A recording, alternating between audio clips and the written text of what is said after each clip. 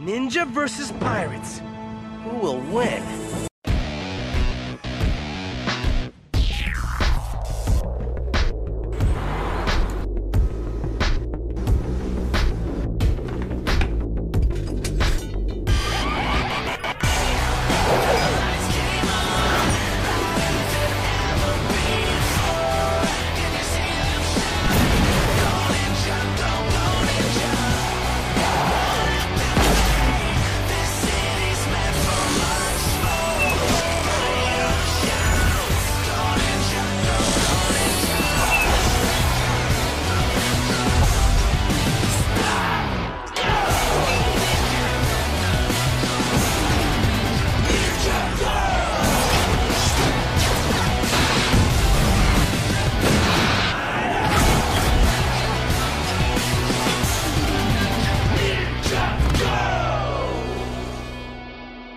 NinjaGo Skybound is somewhat of a tough nut to crack. On the one hand, it follows the show's current format of taking an idea from the first 2 seasons and expanding on it, but on the other hand, it doesn't seem to be operating in a particular genre like the past few seasons have. It's weird because the trailer for this season showcased it as a season where the ninja are now public enemy number 1, but as I alluded to in the Possession review, that's not really what this season's about. I guess that's why most people consider this season to be a disappointment, but is it really as bad as everyone says it is? After all, many NinjaGo fans didn't like Possession, and that's one of my favorite seasons, so maybe the same will be true here. I'm not saying that false advertising isn't a valid complaint. If you've seen my episode reviews for Power Rangers, you know how negative I can be when an episode advertises something only to deliver something else. But what I am saying is that I'm willing to give this season the benefit of a doubt, despite the change in style that occurs this season. I know that's weird for me to say, given how I spent a good chunk of the NinjaGo movie review ranting about the new character designs for Season 8, but I am still going to give that season a chance, and hopefully I'll be able to talk about it by the end of this year. But in order to get to that season, I need to first talk about this one, so let's see if Season 6 is as bad as everyone says it is, as we look at LEGO NinjaGo Skybound. The season begins with what looks like the ninja on yet another mission, but it's actually a PSA constructed by Dareth, who's now the team's image consultant. This leads into a montage of the ninja running from fans who go crazy over the team, and through interactions with the fans, Dareth, and a talk show host, we see that Nia isn't seen as a respected member of the team just because she's a girl. Later, Cole reveals to Jay and Zane that he can now turn invisible, which explains why he couldn't see his future self reflected in the tomb last season, and after Cole leaves, Zane and Jay talk about what his reflection showed. You still haven't told him what you saw in your future's reflection, have you?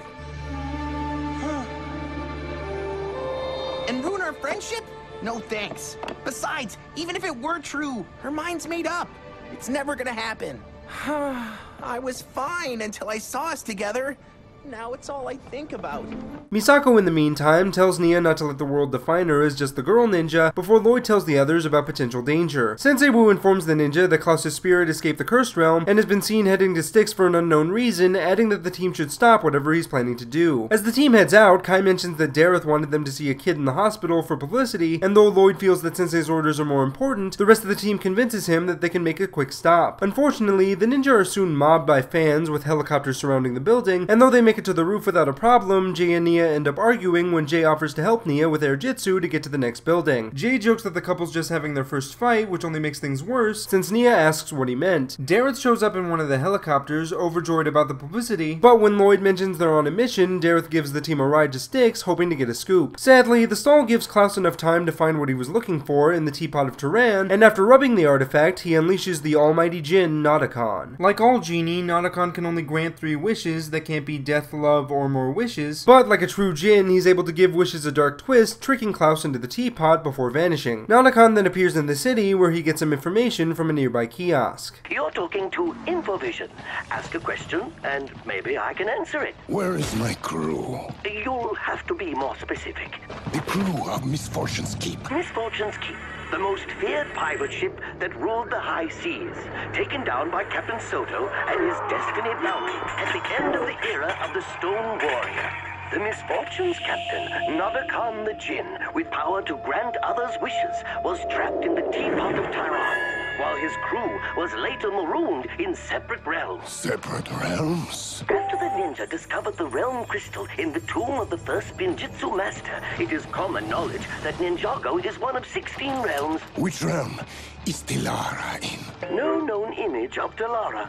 quartermaster of Misfortune's Keep and love of Naracon the Djinn, died shortly after Naracon's imprisonment. Died? Where is this realm crystal? The location is classified, since realm crossing is prohibited. It is under the protection of Sensei Wu and the masters of Spinjitzu. Then tell me how to find them. Looks like we got a new villain on our hands, folks. Unable to find Klaus and Styx, the ninja try to figure out what to do, but catch a news report of imposters posing as them and breaking various laws. The ninja make a run for it while the whole town tries to apprehend them, but before they can be rescued by Misako, the bounty's taken down by police. Lloyd tells the team to split up so they can get away, and though Jay thinks it's a bad idea, the ninja end up separating. The beginning of the second episode showcases the new intro for the season, which for me personally is much improved from the Ghost Whip. There's just so much energy to this theme that not only makes it a joy to listen to, but also portrays the season's tone as a great pirate adventure.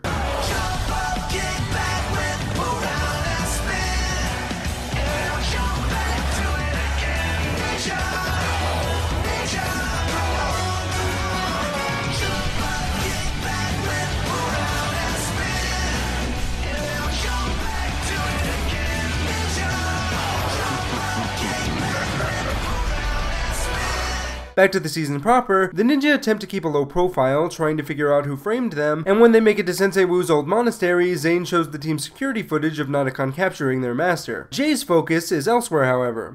I do believe smiling is not the proper reaction when one is warned about a djinn. But Nia said they grant wishes, and with wishes, anything is possible, right? My logic parameters do not allow me to understand the full extent of a wish. But I am curious where you are going with this. Nia made it clear there was no way we'd ever end up together, but I know for a fact from seeing my future that we do.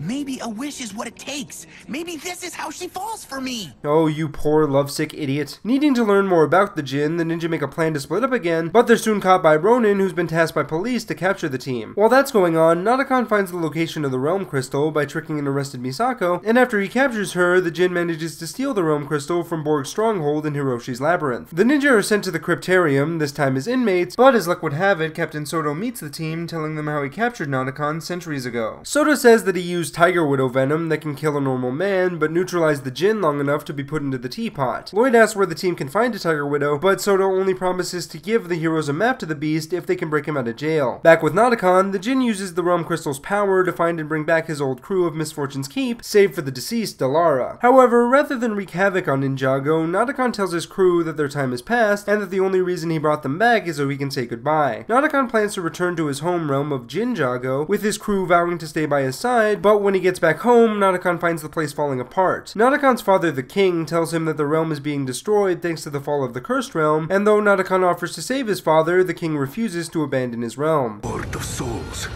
But that sword is meant for the king. Take it. It holds the life force of our forefathers, and all its enemies that have fallen from its blade. The ninja will pay for what they have done.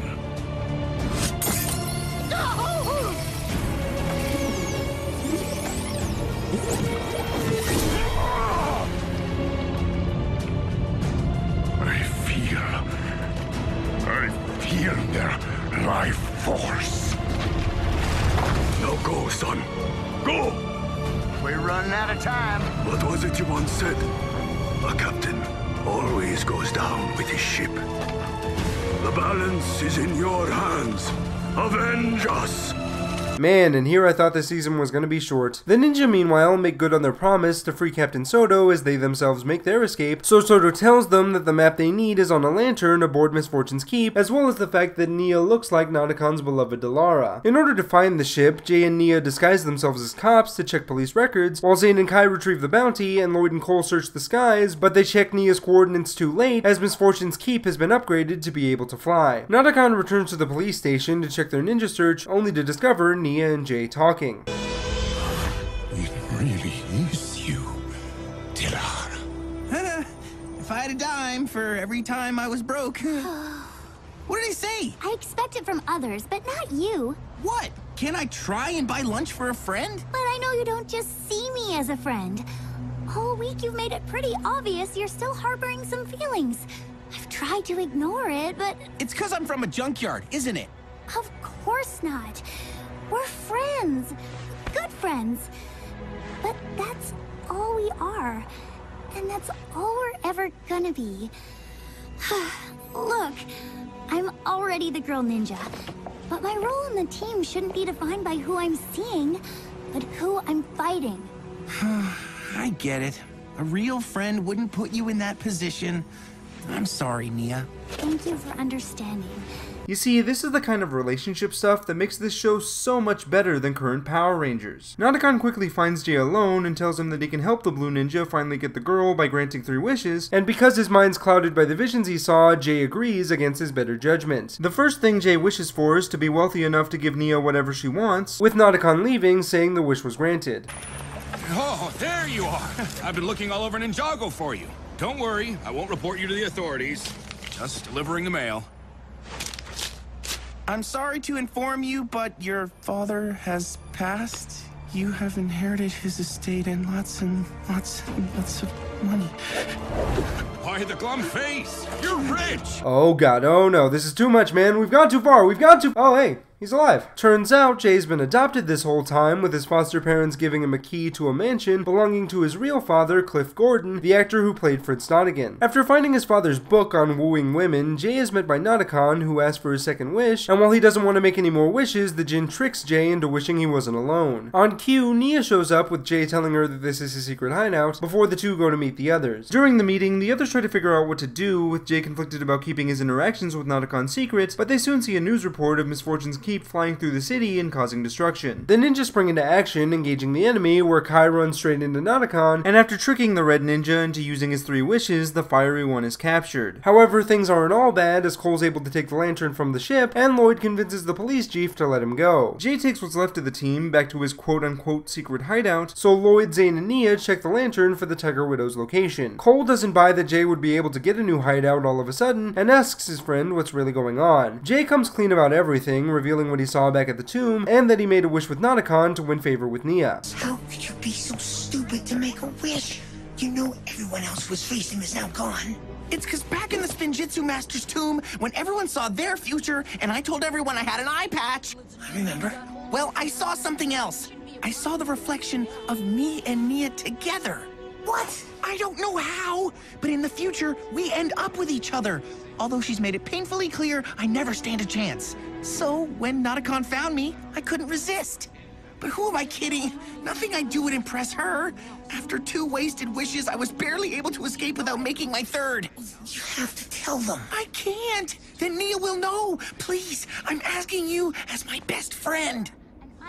But if anyone else gets hurt... Of course. If I'm lying, may I be struck down right now by the first Spinjitzu Well, I can't see this going wrong at all. The ninja's focus is then pulled to a news report about a missing chunk of land from NinjaGo City, so Zane orders his Falcon to find Nadakon while the team makes their way to the island with the Tiger Widow. Speaking of the Jinn, Nadakon shows his crew bits of land he's taken to the sky, revealing his plan to turn NinjaGo into the new JinJago. Later, Nadakon's forces capture the Falcon, which leads them back to Zane, just as the ninja are going through an electrical storm, and because Zane needs to stay below deck during the storm, he's easy prey for the Jinn. Zane doesn't inform the others of Nadakon's presence, believing that he can outsmart the Jinn, but Nadakon exploits Zane's emotions by removing Pixel, allowing him to capture the white ninja. The rest of the heroes have other worries, however, since the storm caused them to crash, and though they make it to the island, Cole lets slip Jay's secret since the blue ninja didn't keep his end of the bargain.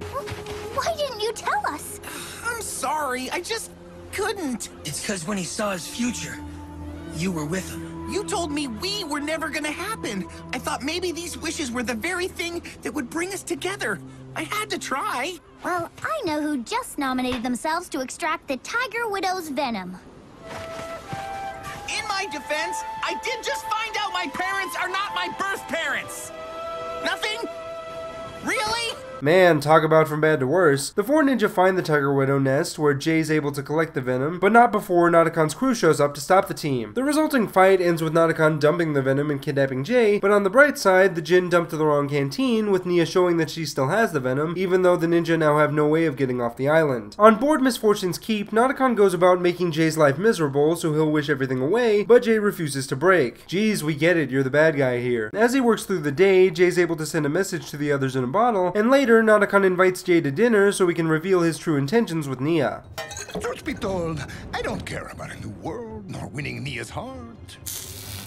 Then why are you doing all of this? Oh, I don't need her heart. I only need her hand. In marriage. Because when a Jin prince becomes king on Jin land, he is bestowed the greatest gift of all. Love? No. Infinite wishes. Wow, and here I thought a genie needed someone to wish them free. The next day, Jay tries to incite a mutiny by informing Flintlock of Natakan's evil plan, but the Jin's quick to call the ninja a liar, resulting in Jay being forced to partake in the crew's pastime of beating the snot out of each other. Despite getting the crap kicked out of him, Jay still refuses to wish for Natakan, leading to quite the beating. Oh, you have to eat. I'm not hungry. You fought really well. You held your own like a real pirate. You should have this to look the part. An eye patch? Just like what I saw in my future.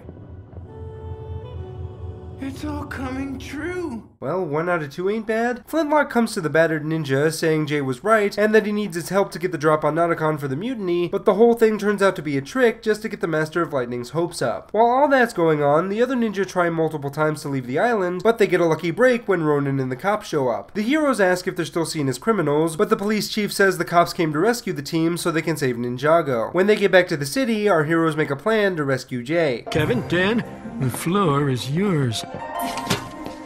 Who are they? Retrieval experts? Better. Screenwriters. So we got the message in the bottle from Jay that reads, "Don't worry about me, worry about stopping Natakan." That's nice and straightforward, but very unhelpful. What's more interesting is the message behind the message.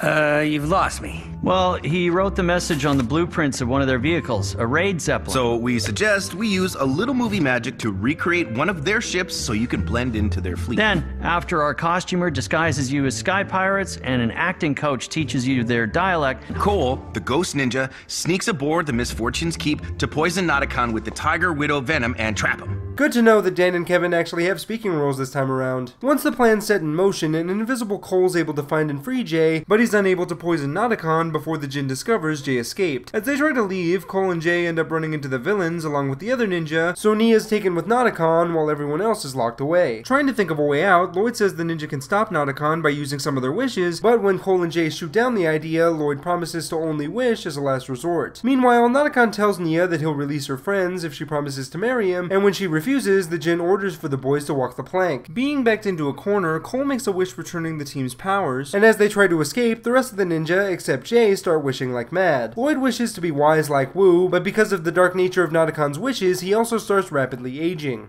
Don't worry about me! Jay and I have one wish left, and I'm not gonna use it to save myself! But you'll continue to get decrepit, and you already sound like an old person! Let me use my last wish to save you! Jay, the wise thing to do is to save it! I see beyond the now! You'll need it! For when? For when it's sent from the heart! Sent from the heart? Hearts don't talk! You think you can use your wishes to stop me? I wish for a sword! No, Natakan! I know our wishes will stop you! Just not today!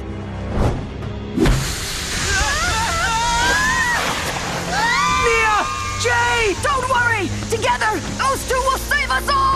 Hope you know what you're doing there, Lloyd. As Jay and Nia fall, they combine their energies to summon an electric water dragon, and after Lloyd and Cole are captured, Natakan orders Flintlock to go get Nia. The last two ninja are able to escape thanks to an assist by police, and though Jay's worried about all they've lost, Nia reminds him that there's still hope. Misfortune's Keep soon finds the ninja in the city, but the police are able to hold off the villains long enough for them to find a safe house and escape. Before leaving though, the police chief makes Jay promise that he'll protect Nia at all costs, which irks Nia since she can take care of herself. The two head to the safe house, which is located on the island that Zane's father was once trapped on, and with things finally calming down, the couple get a chance to come up with a plan. Let's see what kind of supplies we have. Enough food for a week, change of clothes, the violet poison Natakan doesn't know we have, and finally, 1 teapot of traveler's tea. But only just in case all else fails. You want to go over the plan again? Okay. If Natakan shows up, we shoot him with the poison, then when he can't use his magic, I say my last wish and save NinjaGo! A wish Lloyd told me is said from my heart. A heart that has no clue what it could be, but if said incorrectly could likely make everything 10 times worse! You'll think of it. You always do.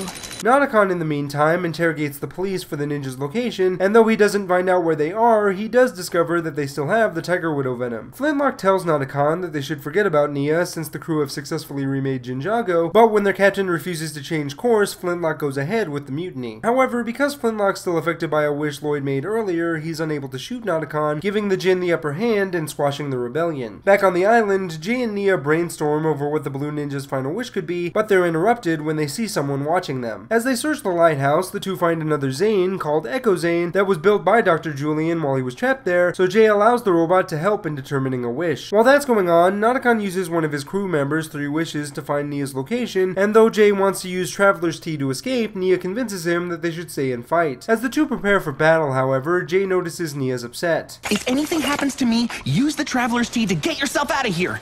He's convinced he's gonna marry you. If that happens, nothing can stop him. You're upset. What did I say? It's nothing you said, it's just... both of you seem so convinced you see a future with me. What voice do I have in all this? All my life, my identity has been defined by someone else. First I was Kai's sister, then I was your horrible girlfriend. Even when I tried to be Samurai X, Sensei told me no, I had to be the water ninja. Nia, I never knew you felt this way. All I want is to be able to choose my own destiny. Well then, what do you want to be? I don't know, but just having the power to choose for myself is enough.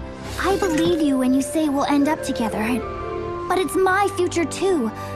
I just wish I had a say in it. What is it about this place that makes people want to confess their feelings? As their conversation continues, Jay realizes that he can wish Nadakon mortal to prevent the Jinn from gaining ultimate power, but the plan doesn't go so smoothly as the ninja are soon trapped by so many pirates. Guess we can finally say this truly is a last resort. That's it? That's all that's left? That isn't big enough for both of us. But it is big enough for you. Nia, take the poison. I promised you I was gonna protect you, and I'm a man of my word. Oh, Jay, this is the reason. The reason for what? The reason you're the only one I've ever let into my heart. I don't know how to ever tell you this, but even before you saw a glimpse into our future, I saw it too. The first time I met you. You did? Hurry, Nia! The flame is dying out! But if I'm ever gonna have a say in our future, it's me who has to protect you, because it's you who has the wish. What are you doing? I'm speaking up for my future, and it's never felt better. Save me, Jay Walker. There's gonna be a wedding, and I want you to do something about it. There we go again with the feelings. While Nia falls into Nadakon's clutches, Jay's sent back to his home in the junkyard, and as he tells his parents all that's happened, he worries the world is doomed now that he's by himself. This irks Jay's foster father, who yells at his son's pity party, saying this is a time for action, not talk, motivating Jay to create a task force to save Nia. This task force consists of Ronin, Captain Soto, Skylar, Echo Zane, Dareth, and the police chief. The new team makes it to NinjaGo, but not before Nadakon is warned of their presence. However, because Jay's a ninja, he's able to find Nia undetected. Though Jay is unable to rescue Nia right at the time, the water ninja tricks Nadakon into leaving his sword for Jay to retrieve, so he takes it back to the others in hopes of freeing his friends. Soto tells Jay that he can enter the sword by being struck by it, saying that he'll have minutes to get out before he's trapped forever. Okay, thanks for the tip. I gotta work fast. So who wants to strike me down? Really? Am I that annoying? Okay, when I say go. On go. Affirmative. Wait! Wait! This isn't easy, you know? What if you don't make it out? What are we supposed to do then? You're right. So listen carefully. If I don't return, I want you four to go. Wait! No,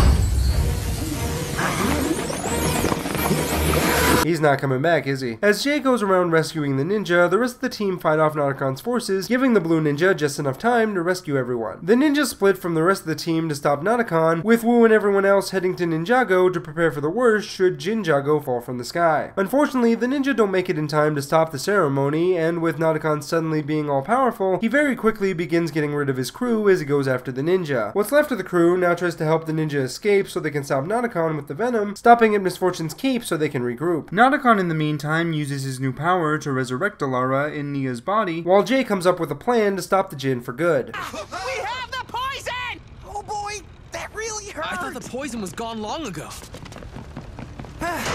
Thanks to Clancy, it's right here. And you still have your wish. I do. But if there's anything I learned, it's that wishing for something won't make it come true. We all tried to get something from Notacon, and look what happened! It only made him stronger. Right. But if we really want something, don't wish it to happen, make it happen! But how are we gonna get close? Maybe one of us doesn't have to get close. Me? You can take the shot from far away. Once he's weakened, we'll do the rest. But I can't even shoot water in an ocean. According to Notacon, but he never held the real power. We did. I don't follow. All his wishes, he could never make them on his own. He needed us to make them come true. Just like when I wished to be rich, he tried to convince me my dad died. But that wasn't my real dad. My real dad lives with my mom, happy in the junkyard. That's true. So are you really adopted, or are we just sweeping that under the rug? Checking Jay's theory, Flintlock discovers that he's still a good shot, so the team puts Jay's plan into action, attacking Notacon head on. Seeing what Notacon's done to Nia, the ninja try not to hurt her while getting the Jin in range for Flintlock, but Notacon uses his power to freeze the ninja one by one. With Jay being the last ninja standing, Notacon celebrates his victory, giving Flintlock his shot, but as Jay prepares to make his final wish on Notacon, he discovers that Nia was struck by the venom as well. You have to make your last wish. You're the only one who can stop him. No, not if that means losing you. I never wanted to be part of your boys club anyway. No, Nia, don't say that. Guess it's true. The greatest love stories do always end in tragedy.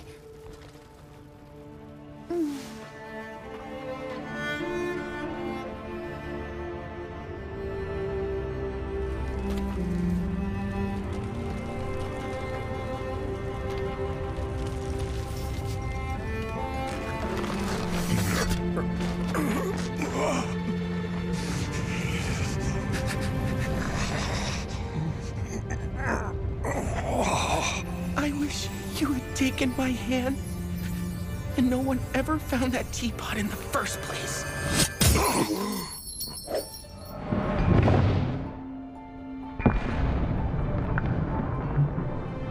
Your wish is yours to keep.